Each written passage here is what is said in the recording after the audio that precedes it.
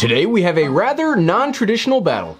The DJI Osmo Pocket versus the Canon M50. Both are labeled and marketed as vlogging cameras. One is a more traditional DSLR shaped mirrorless camera, and the other is trying to be an all-in-one package, which remarkably also includes the gimbal.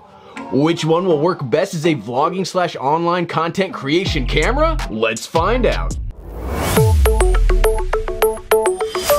What's up everyone, I'm the Everyday Dad, and if I can figure it out, you can figure it out. So these two cameras are quite polarizing in their own way. The Canon M50 was released earlier this year to pretty harsh reception when people figured out its 4K was usable but severely limited. Once the gnawing and gnashing of teeth subsided, I think it's turned into one of the strongest cameras of the year, and personally, it's one of my favorites. The Osmo Pocket, on the other hand, is a strange but potentially awesome beast of a camera that can do up to 4K 60 frames per second, has a built-in gimbal, also has a front-facing screen, and can automatically track your face. It's like the little Terminator that tracks you down no matter where you are, or where you swing your arm. That sounded better in my head. All that's cool, Everyday Dad, but why even make this video? Well, thanks for asking. You always know the questions to lead off a good video. Frankly, it's because both are considered vlogging cameras, and while the Osmo Pocket starts off at $349, once you buy all the accessories that unlock its full potential, you are looking at the same price as the M50. So it seems natural to compare the two based on price point, not on uniqueness. But just in case this is your very first video where you've seen either camera, which, I don't know, could happen. Welcome to the Everyday Dad. Let's cover the basic specs to get us all on the same page. And quick disclaimer, this is super important since you know a regular camera has come in. I'm not a photographer, nor am I a professional videographer. I make home videos and these YouTube videos. So we'll be covering the video specs that matter most to the regular person, and regular people use video, not photos. Come on, regular people, video. Let's make today backwards day. What? I've got a 6-year-old that says that stuff all the time, so it gets in my head too. The DJI Osmo Pocket is a shockingly small, seriously, have you held one of these yet? Camera gimbal hybrid. It has a 1/2 inch CMOS sensor and can record in up to 4K 60 frames per second. Which is still nuts to say. Its field of view is roughly equivalent to a 26mm focal length on a 35mm full-frame camera. Camera speak, it's pretty tight. And again, is stabilized with its own gimbal. It also has a non-removable 875 milliamp hour battery that should give you roughly an hour and a half of recording time. Though something I've found out is you can have it plugged into an external battery in use, thus extending that time. The Canon M50 is also shockingly small for a full-featured mirrorless camera. I mean, look at that. It comes equipped with a 24 megapixel APS-C size sensor that's almost the same size as the entirety of the Pocket's. Look at this. The sensor is almost the same size as the Osmo Pocket's entire camera. Under the hood is the Canon Digic 8 image processor. This allows recording in up to 4K 24 frames per second, but that 4K comes with a huge crop and loss of the dual pixel autofocus. And mentioning that, the big one, the autofocus. It has Canon's class-leading dual pixel technology, which just makes everything in life so much. Everything needs to have dual pixel autofocus. This camera I wish had dual pixel autofocus. Physically, both cameras are some of the smallest you can find in their category. The Osmo Pocket is crazily small. I mean, when you have it out, it is hard to actually tell that you're recording anything, which is a pretty big benefit. I got rid of my big camera because it just drew too much darn attention. When you have little cameras, nobody cares. When you have big cameras, suddenly it's an issue. The Canon M50, on the other hand, is also incredibly small for a DSLR style mirrorless camera. Seriously, after this video, go to wherever you shop for your cameras and see if you can hold both.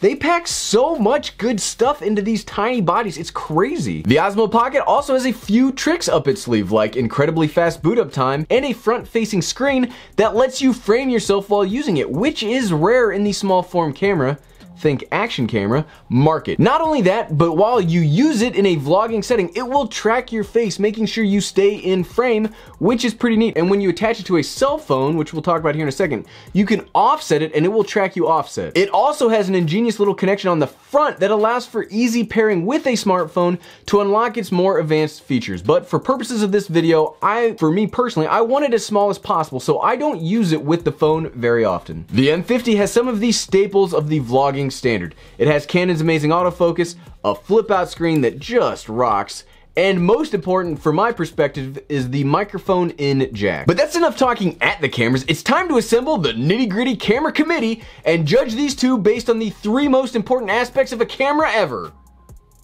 I don't know why my hands are up here. First up, image quality. When it comes to image quality, we do need to mention a few things right off the bat. More resolution does not necessarily equal better footage. YouTube. For example, the Osmo can go up to 4K 60 frames per second, while the M50 can really only reliably be used for up to 1080p 60 frames per second. However, having that much larger sensor and better image processor will make that 1080p footage look better in non-optimal conditions. Anything can look great in perfect lighting, but having the bigger sensor and access to a bunch of lenses, we'll cover that later, we'll cover that in a later section, I think can produce a more pleasing image than just throwing more resolution at it. I mean, cell phones can also do 4K 60, but there's a reason big cameras still exist. Now, having said that, I think both cameras have perfectly fine image quality for what they are designed to do, but you will absolutely get more versatility out of the M50. Stabilization is crazy important for video though, and the M50 only has a weak electronic image stabilizing system, not like the GoPro Hero 7, but the gimbal on the Osmo Pocket is legit. It is the thing that DJI has on lock, so you know it's going to be good and it does not disappoint. But don't take my word for it, let's hop outside real quick for the tried and true vlogging test. The vlogging test. Now, we are actually back in the Crucible today, which was not the plan. The rest of the video will be shot somewhere else, but one of us, you know, probably me, right? Forgot the SD card on the M50, so we had to run back real quick before we wasted the entire day because it's beautiful outside. But that's enough. Let's get to the vlogging test of the Osmo Pocket versus the Canon M50. And yeah, the reason I'm treating these like vlogging cameras together, and I'm sure we've already talked about this, is if you consider how much it will cost you to buy the Osmo Pocket and get the accessories that allow you to connect things like a microphone and a tripod, it's about the same price. So let's see what you get for vlogging purposes. Vlogging test begin. Whoa. Okay, so this is the vlogging test of the Canon M50 versus the DJI Osmo Pocket. Now, some of the things you'll notice, the Canon M50 does not have in-body image stabilization, while the Osmo Pocket is a gimbal. You know, it's a gimbal. However, the lens, the kit lens for the Canon M50 does have stabilization built into it. It does have electronic image stabilization, which we do not have turned on, because I don't really find that it does too well, but they're both set to auto. Look at that. How well are they both going to compensate with the sun out of nowhere? But another thing, the Canon M50 has a microphone in jack, you know, like standard built into it. That's pretty important. It's got the flip screen. And since they both have a depth of field, which we will talk about more here in fiddliness, having good autofocus is extremely important. And the Canon has the class-leading dual pixel autofocus, whereas the Osmo Pocket is rocking a contrast-based autofocus system, which, you know, sorry, it's not as good. And I have missed focus on the Osmo Pocket before, which kind of sucks. Okay, but this is the audio coming out of the Osmo Pocket. Audio test 1, 2, 3. Audio test 1, 2, 3.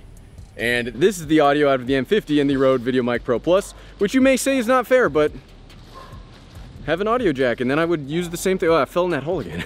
Have an audio jack and then we wouldn't have to worry about it. Okay, vlogging test complete. Okay, and this is an indoor low light / studio test of the two cameras. So this is the exact same setting. This is the exact same setup that you just saw with the mystery camera that we've been trying out. Try to guess what it is. I do have the Canon, this is the Canon M50, and this is the Osmo Pocket. I do have them set, I have the Canon M50 with the kit lens set as wide as possible, and I think it's still a little tighter than how wide the Osmo Pocket is. The Osmo Pocket has face tracking on, which again is the most legitimate part of it. I have the Osmo Pocket set to 4K, I have the Canon M50 set to 1080p, so maybe you can see a difference between the 4K or the 1080p. Maybe you can't. This video will be uploaded in 4K 30 frames per second, but this is the video quality difference. Either way, here's the image quality. It looks pretty darn good, so I do have it plugged into the phone so I can actually see, because they're so far away that I couldn't see the little screen when I tried doing it. But it looks pretty, the image quality looks pretty good on my phone. The image quality on the Canon looks pretty good too. They're both set to auto mode, nothing has been changed, and this is the exact same lighting you just saw. Okay. Okay, track my face. Track my face. Oh, you lost my face. Nope, you got my face. You got it. Oh, you lost it, you got me. You lost it, you got me. Can I lose you? Can I lose you? Can I, nope, you got me. Okay. That face tracking is pretty good. Okay, back to the video. You're too far away for me to do that. Here's what the arm transition looks like when you're not by the camera. I'm short, I'm a T-Rex. Okay, back to the video. And now it's time for the most important aspect of a camera to me and to other online content creators, fiddliness. Fiddliness is how much do I have to mess with the camera to get the footage out of it that I want. And there's almost dropped it. And there's two parts to fiddliness. There's fiddliness before you hit record and there's fiddliness after you hit record. And both of these cameras, so the M50 and the DJI Osmo Pocket, I mean, they're pretty easy to get set up. The M50 obviously is more of a standard like mirrorless DSLR style camera. You have access to a bunch more physical buttons and you got that awesome touchscreen that allows you to dial everything in like you want. The Osmo Pocket though, once you have it set up, like if you plug it into your phone, you set it up the way you want, you don't really have to mess with it ever again. So if you get it set to how you like, it's really easy to use once you get that first part done. I mean, that's, again, who did I give crap to? I gave crap to a company for that. Oh, it was GoPro. It's a very easy to use LCD touchscreen that is made even easier because there are no meaningful settings that you can change inside of this camera. You can't change the resolution. You can't change the width of the shot. You can't turn on ProTune. I guess that is one way to do better at ease of use is you just make sure there's less things that the camera can do. Touché. For the Hero 7 White, I guess if you take buttons away, it makes it even easier, right? Well, sometimes, especially when it's like a new thing and you're not taking functionality away from it, it's not always a bad thing. But what about after you hit record? So this isn't even a contest. Like we mentioned on the Wednesday video with the GoPro Hero 7 Black, the Osmo Pocket, surprisingly enough for such a small sensored camera, is not infinity focus. So everything in the shot is not in focus. It actually has a depth of field and it has autofocus built in, but that autofocus is contrast based and it's not yet dialed in perfectly. I've missed focus on shots using this thing, which I don't really understand that. At least give us an option for infinity focus until you get your autofocus system set up. So when you are using it, you might have to, and it's really hard to see if you have your focus nailed on this teeny tiny little screen here. That is definitely a negative when it comes to fiddliness after record. The M50 on the other hand also has a depth of field because it has a sensor about the size of the camera of the Osmo Pocket. However, it's got Canon's dual pixel autofocus, so if you're vlogging or you're talking to yourself, you don't really have to worry about it. You just need to like glance over, is the little autofocus box in my face? Okay, excellent.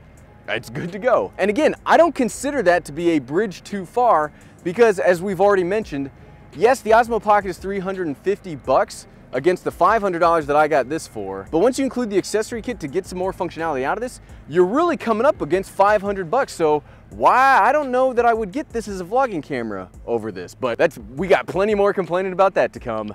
Back to the video. And we're back. Lastly, but much more seriously in a comparison like this, ecosystem.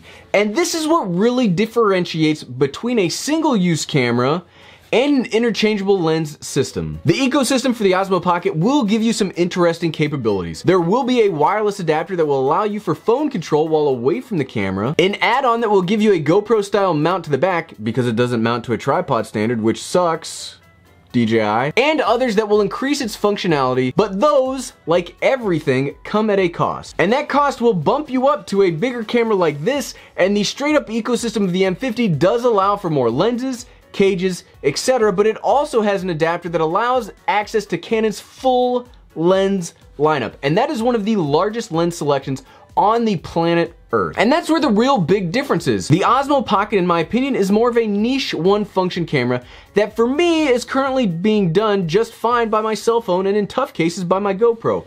Whereas the M50 has the usability and can be like your main regular camera. So what, right? So which one should you choose as your vlogging camera? This is actually the most intriguing video of this entire series to me because the Osmo Pocket does something that almost nothing else can do. It is a standalone, crazy stable video camera that does a very nice 4K image in good lighting.